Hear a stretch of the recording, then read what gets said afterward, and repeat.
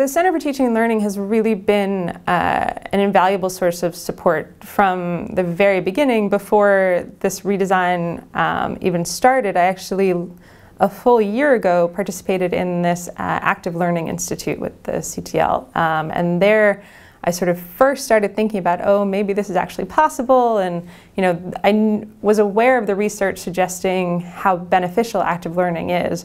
But I was a little bit nervous about how can I implement it in such a large class. And so that 3-day institute was really the first time where I thought, no, this is doable. I can do this. And then through that, sort of started thinking about ideas and then talking with people at CTL about putting together this hybrid grant proposal. And then with that, got the benefit to work with a CTL designer really closely.